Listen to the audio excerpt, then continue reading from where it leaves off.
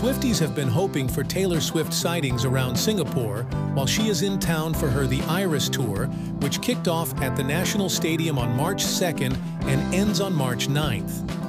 Now, one fan claims to have spotted the 34-year-old American superstar dining at Coma, Singapore, and Marina Bay Sands in an undated video shared by TikTok user Gary. A woman resembling Swift with her curly blonde hair in an updo, and now one fan claims to have spotted the 34-year-old American superstar dining at Coma, Singapore and Marina Bay Sands in an undated video shared by TikTok user Gary. A dark-colored strapless dress can be seen getting up from her seat before taking her leave from the upscale Japanese restaurant.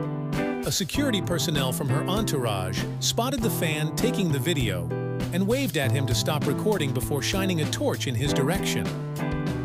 The man's actions took the fan by surprise, and he posted the experience on TikTok on March 5th with the caption, "The security guard is so rude."